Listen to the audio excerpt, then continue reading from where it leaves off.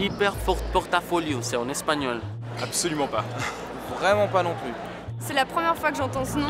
Moi, je connais pas plus que ça. Ouais. Le retour It's sur worth the investissement, investment. intéressant. As Plato said, know yourself. We all have our own unique DNA, fingerprints and retinas. Similarly, we have unique personal and professional experience and training. Even if we have the same professional title, we will have unique passions and experiences that lead to different perspectives and can be just as different as our DNA, retina and fingerprints. We are all unique in so many ways, but when we need to, how can we highlight just the ones that make a difference? We might struggle to demonstrate that we have a particular skill. La première fois que When I first arrived at university, it was information overload and sometimes overwhelming. To me, ePortfolio is an online platform that allows me to centralize where I can reflect on and develop my studies and my other interests that give me skills. Some soft skills are often left out, but they can be very important.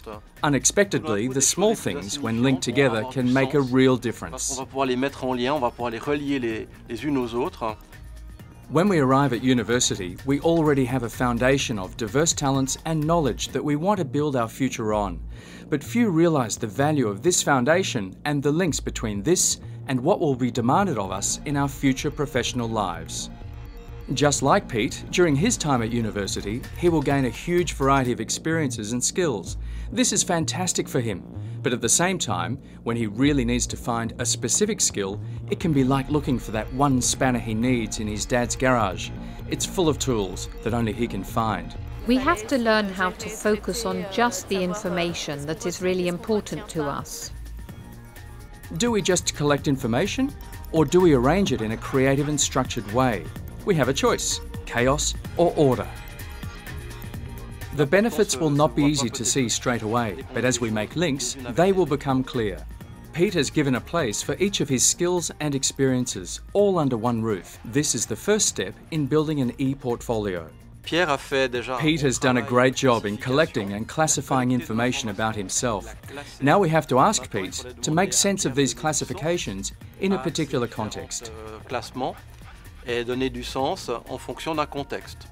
Now he has to take a step back and reflect on how he gained each skill, and in each case, what that particular process in itself brought to him. ePortfolio makes it easier to bring this together. Ce qui m'a vraiment encouragée à utiliser l'ePortfolio. What really convinced me to use ePortfolio is that it's a long-term tool that has a lot of different advantages. You can use text, video, sound and documents. It is a tool that allows me to understand the links between skills I have gained, experiences that were important in my life, and my studies. To know my strengths, weaknesses, achievements, dreams, and how these can combine in a way that is unique to me, to share with different networks such as teachers, professionals, and friends. Using ePortfolio improves academic results and reduces time taken to finish academic programs. University is not just about accumulating credits. It is where we can gain skills, develop our talents, and use our creativity. This is why ePortfolio is an indispensable tool to make the most out of our time at university.